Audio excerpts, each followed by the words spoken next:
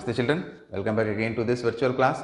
So in the past episode we have discussed about some of the most important chemical properties of acids and bases. We have also seen how strength of an acid or a base could be identified on the basis of pH scale. So we have seen that when we talk about the pH scale, the value of pH scale ranges from 0 to 14, and in that we have seen lesser the value, more will be the acidic character, greater the pH value, the greater will be the basic strength. So more the value, basic strength increases, lesser the value, acidic strength will be more. So this way we have understood pH scale.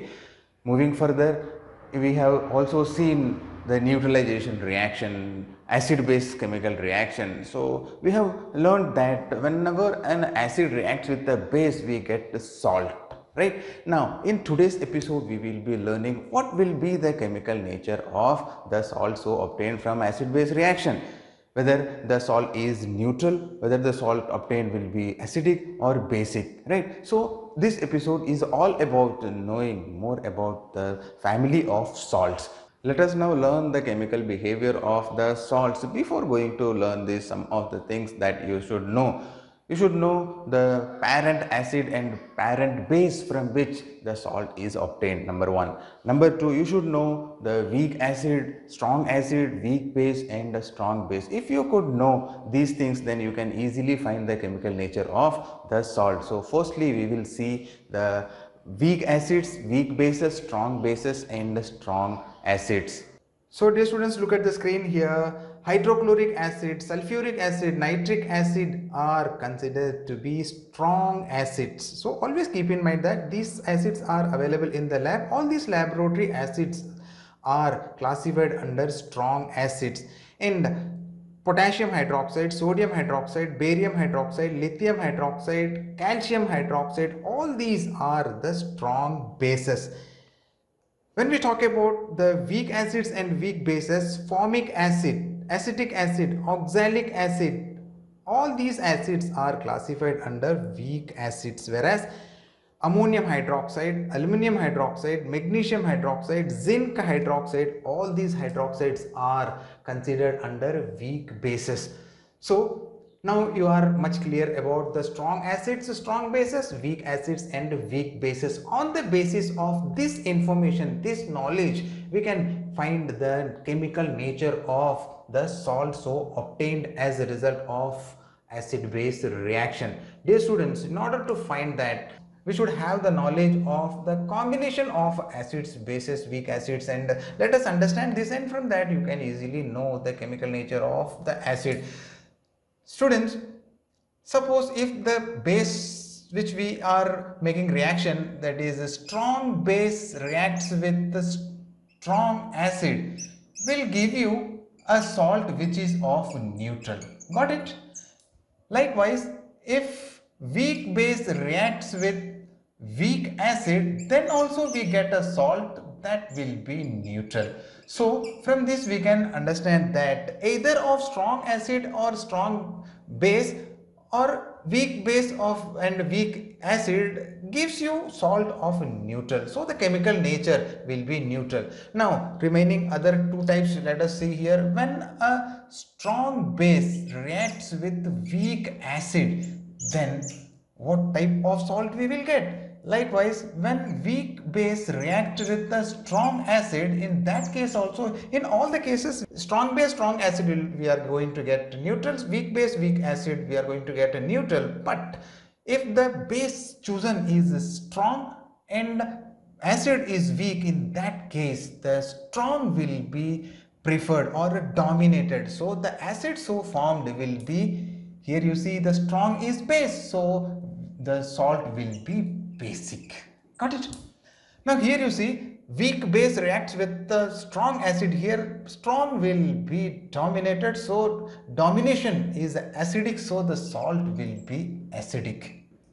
Got it, children? So by this information we can easily find the nature of the salt obtained. Let us talk about some of the familiar salts.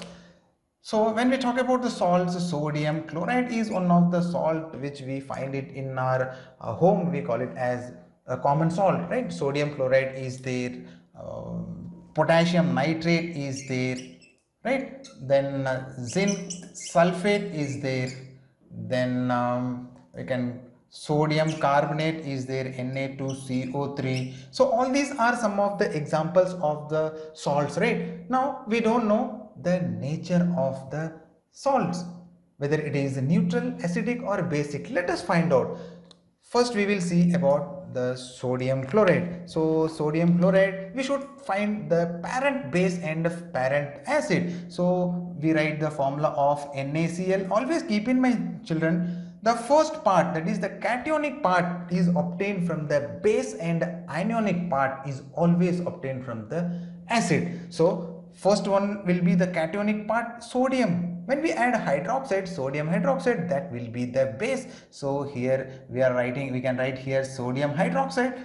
So sodium chloride is obtained from the reaction, acid base reaction. The base will be sodium hydroxide and acid will be chlorine, that is hydrochloric acid. We know that in hydrochloric acid chlorine is there, so the acid which contain chlorine would be hydrochloric acid. Upon reaction we will get sodium chloride plus water. This we have already discussed, right? Now we have to find the nature of the salt. Sodium hydroxide, as we have already learned, sodium hydroxide is a strong base. And hydrochloric acid is a strong acid. We know that when strong base react with strong acid, the salt will be neutral. So this salt will be neutral. Got it, children? Very easy, no? Now let us find the second chemical equation here, potassium nitrate. So potassium nitrate, potassium, when we write potassium nitrate, potassium is obtained from the base KOH, potassium hydroxide, plus NO3, that is nitric acid, HNO3. HNO3 will give you KNO3 plus water. Got it? Now we have to find KOH is a strong acid or strong base or weak base. KOH is a strong base, so here we are right, strong base. Nitric acid is also strong acid. We know that strong base, strong acid will give you neutral salt. Got it? Now let us find out another salt, chemical nature of another salt, zinc sulfate. So when we talk about zinc sulfate, I am writing here zinc sulfate. Zinc is the cationic part. So zinc is obtained from zinc hydroxide. We can write here zinc hydroxide. When reacts with zinc sulfate, sulfate is obtained from the acid sulfuric acid. So we write here H2SO4. And dear students, upon reaction we will be getting here zinc sulfate plus water we are going to get. Now zinc hydroxide is a weak base. This is weak base and sulfuric acid is a strong acid. So when weak base react with the strong acid, see here weak base react with the strong acid, here strong will be the dominant factor. So the salt what we obtain will be acidic or basic. This will be acidic. Got it? Very easy. Now let us see the next salt, that is sodium carbonate. So sodium carbonate, sodium is obtained from NaOH, sodium hydroxide, and when carbonate is obtained from carbonic acid. The formula of carbonic acid is H2CO3. Upon this we will be getting here Na2CO3. I am not balancing this chemical reaction. You balance all the chemical reactions, right? Now sodium hydroxide, as we know that it is a strong base and carbonic acid is a weak acid. So here is C, weak acid. Now dominant factor will be preferred here, so strong base. So the salt obtained, see here strong base, weak base. So here strong base, weak acid here, right? Weak acid, strong base, weak acid will give you basic salt. So by knowing this information, by if you could find the parent acid and parent base, and having the knowledge of weak acid, weak base, strong acid, strong base, you can easily find the chemical nature of the salt obtained. Got it, children? So this way you can easily find the chemical nature of salt. So this is all about the salts. Now let us understand one of the most important salt which we use in our day-to-day life, that is common salt, sodium chloride. Dear children, as we know that sodium chloride is obtained from the sea, right? So this sodium chloride is cheaply available, or a cheap salt which is available in the sea, and this sodium chloride is one of the most important raw material for making various other products which we are using in our day-to-day life. What are those? So this session we are going to discuss all those chemical substances which we obtain from sodium chloride, and as far as examination is concerned, these salts or these substances which we use in our day-to-day life will be asked. Let us see as per the examination point and as per the syllabus also. So let us see how sodium chloride is used as a raw material for making various day-to-day products. Dear children, when electricity is passed through an aqueous solution of sodium chloride, then we get some chemical substances. Let us understand this. So as we are seeing the use of sodium chloride as a raw material for various chemicals, let us understand with an equation so that you will understand it in a better way. So see here, sodium chloride, an aqueous solution of sodium chloride. The aqueous solution of sodium chloride, as you know that aqueous solution is the solution which is obtained when something is dissolved in water. So when sodium chloride is dissolved in water, we call it as aqueous solution of sodium chloride, and this aqueous solution of sodium chloride is also known as brine solution. Children, keep in mind this is brine solution. So brine solution is the aqueous solution of sodium chloride. When electricity is passed through an aqueous solution of sodium chloride, we will get some products. What are they? They are sodium hydroxide plus hydrogen plus chlorine. So this is one of the most important chemical reaction. By using this chemical reaction, we get some byproducts. By using these products, we can make number of chemical substances which we use in our day-to-day life. Dear students, this reaction is also known as chlor-alkali process. What is that? It is called chlor-alkali process. Why? Because here sodium hydroxide so obtained here, this is called alkali, and we are also getting chlorine gas. In this chemical reaction we are getting chlorine gas as well as an alkali, that is sodium hydroxide. So this equation, this chemical reaction is also known as chlor-alkali process. As a result of this chlor-alkali process, we are getting sodium hydroxide, hydrogen and chlorine. And uses of sodium hydroxide, hydrogen and chlorine is already there in your textbook. Just you go through the uses of this. By making use of this chemical reaction, how various chemical substances are produced, about that we are going to discuss. Dear children, now we are going to discuss one of the most important chemical substance which we use in our day-to-day life, that is bleaching powder. Yes children, it is bleaching powder. As you know the use of bleaching powder, now you should know how this bleaching powder is produced, manufactured. So you should know the formula of bleaching powder. The chemical formula of bleaching powder is CaOCl2. This is also known as calcium oxychloride, right? So how bleaching powder is produced, about that we will see. When chlorine gas is passed, where do we get chlorine gas? We know that in a chlor-alkali process we are getting chlorine, right? When this chlorine gas is passed through a solution of calcium hydroxide, that is slaked lime or lime water we say, then what happens? Let us see here. Calcium hydroxide, when chlorine gas, what we have obtained in the above chloralkali process, when it is passed through calcium hydroxide, then we get CaOCl2, that is bleaching powder, and we get water. What is children? So this is the way by which we can make we can prepare bleaching powder. So when in so as far as the preparation of bleaching powder is concerned, simple, you just remember the chemical equation. By using this chemical equation, you can easily define the, or you can explain the preparation. So here, when you pass chlorine gas through a solution of calcium hydroxide, then calcium oxychloride, also known as bleaching powder, is produced. Now, what are the various properties and uses of this bleaching powder? Where do we use this bleaching powder?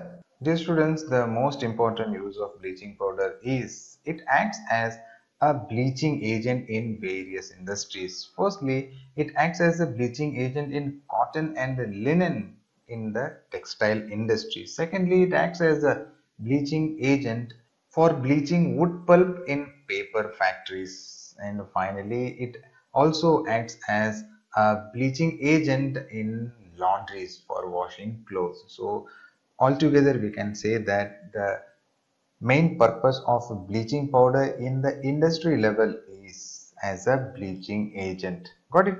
Now see the second important use of bleaching powder, that is it acts as an oxidizing agent in many chemical industries. We have already learned that oxidizing agent is a chemical substance which is capable of supplying oxygen. So in bleaching powder we find oxygen, so it can supply oxygen. So it acts as an oxidizing agent in many chemical industries. And the third and most important use of bleaching powder in our day-to-day life is for disinfecting drinking water. So in our locality, the water treatment plant uses this bleaching powder to disinfect water in order to get it free from germs. So these are the most important uses of bleaching powder. Dear students, in CBSE examinations, the questions on bleaching powder will be asked especially from the uses of bleaching powders. So dear students, you should be very thorough and familiar with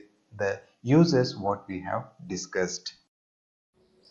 Children, you are very much familiar with a type of salt which we use in our day-to-day life for cooking purpose, for making crispy pakoda, soft and spongy idli, vada, and all those things. One of the substance we use is baking soda. The chemical name of baking soda is sodium hydrogen carbonate. Now let us see how this component is prepared. Let us see the preparation of baking soda. So before that, you should know the molecular formula of baking soda. It is NaHCO3. It is also known as sodium hydrogen carbonate, right? Now let us see how it is prepared. The main raw material for the preparation of baking soda is sodium chloride.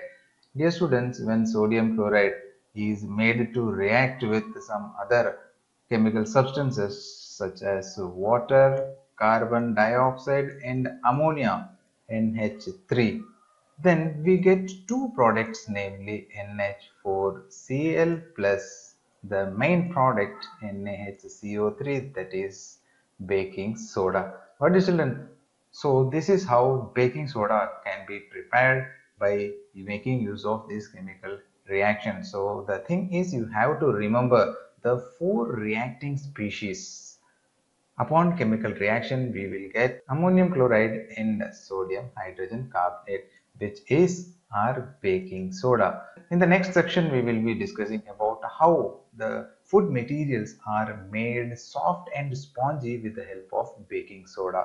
Now, let us see the properties and uses of this sodium hydrogen carbonate. Let us now discuss various uses of sodium hydrogen carbonate. The first use of sodium hydrogen carbonate is for making baking powder. Dear students, you should know what is a baking powder. Baking powder is a mixture of baking soda and a mild edible acid such as tartaric acid. When baking powder is heated or mixed with water, the reaction goes like this, as you can see now. Here in this chemical equation, you can see very well that upon heating it or mixing it with any acid, here H plus is written. Here H plus is the ion obtained from acid, as we already learned before that all the acids can displace hydrogen ion. So the displaced hydrogen ion, when reacts with the sodium hydrogen carbonate, then carbon dioxide, water and sodium salt of the particular acid will be produced. Now you see here, due to this chemical reaction, we are getting carbon dioxide as one of the product, right? Here when sodium hydrogen carbonate is mixed with the food item, upon heating, what happens, carbon dioxide gas is evolved, and this carbon dioxide gas escapes from the food material as a result of this, creating some space between the particles. Thereby it causes the bread or the cake to rise, making them soft and spongy. The second use of sodium hydrogen carbonate is, it is an active ingredient in antacids, and you should know the chemical nature of the salt is basic salt. Due to this basic nature, the excess acid produced in our stomach is neutralized due to the basic nature of this salt. So we can say that sodium hydrogen carbonate acts as an active ingredient in all the antacids. Thirdly, it is also used in soda acid fire extinguishers. As we know that when this soda reacts with the acid, produces carbon dioxide, and you should know carbon dioxide is the gas which can be used to extinguish fire. So sodium hydrogen carbonate is used in soda acid fire extinguishers. Children, you are very much familiar with the washing soda, which we will be using in our day-to-day life for washing clothes. Apart from this chemical substance is also engaged in various other activities. Let us see all those things. Before that, let us first see how this washing soda is prepared. Let us understand the preparation of washing soda. So as far as washing soda is concerned, it is molecular formula be Na2CO3.10H2O.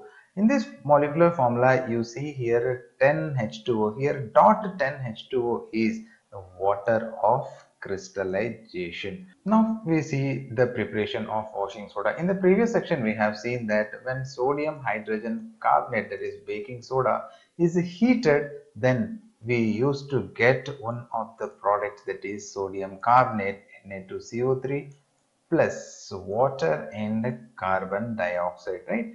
Upon recrystallization of sodium carbonate, one of the products we get is washing soda. Let us see that chemical reaction also. Here Na2CO3, upon recrystallization, we will be getting here Na2CO3 dot 10H2O. That means in this chemical reaction we have to add water. How many molecules? Here 10 molecules of water is to be added. These water molecules enter into the formula unit, what we call here washing soda. Dear students, remember this chemical equation, which is the preparation of washing soda. Now let us see the uses. Sodium carbonate, that is washing soda, is used in glass soap in paper industries. Secondly, washing soda is used in the manufacture of sodium compounds such as borax. Sodium carbonate can be used as a cleaning agent for domestic purposes. It is used for removing permanent hardness of water. Dear students, you should know what is a hard water. Hard water is the water which contains salts such as magnesium, calcium. In order to remove permanent hardness, washing soda is used. In place of soap, which cannot work on hard water, washing soda can be used. Dear students, water of crystallization is the fixed number of water molecules present in one formula unit of a salt. For example, copper sulfate, what we see, which is in blue color, this is because some sort of water molecules get into its molecular formula. So actual formula of copper sulfate is CuSO4 dot 5H2O. Here dot 5H2O is the water of crystallization. Actually, the water of crystallization is the water molecules present in the formula unit of the compound. They do not make the salt wet. So we can say that the water of crystallization does not make the crystals or the salt wet. They appear to be dry, but upon heating it, the water molecule will go away. So the blue color of copper sulfate is because of dot 5H2O, that is water of crystallization. Upon heating, the blue color disappears. Once again, when you mix water, then the blue color reappears. This is due to the fact that the required number of water molecules making them blue will be absorbed by the crystals. So this is all about water of crystallizations. There are number of crystals available in the nature which has water of crystallization. Here washing soda has 10 molecules of water of crystallization. Likewise, various other crystals have different molecules of water. We call it as water of crystallization. Students, let us now learn one of the most important chemical substance which finds very much useful in making decorative items, as you can see on the screen. So all these items are prepared with the help of plaster of Paris. In short, we call it as POP. This POP is also used in giving support to the fractured bones, as you can see this kind of arrangement, right? So here a white color substance is applied where the bone fracture has taken place, which gives external support. So this substance is called plaster of Paris. So this component is very important, right? Let us now learn how this POP, that is plaster of Paris, is prepared. So in order to prepare plaster of Paris, you should know the plaster of Paris.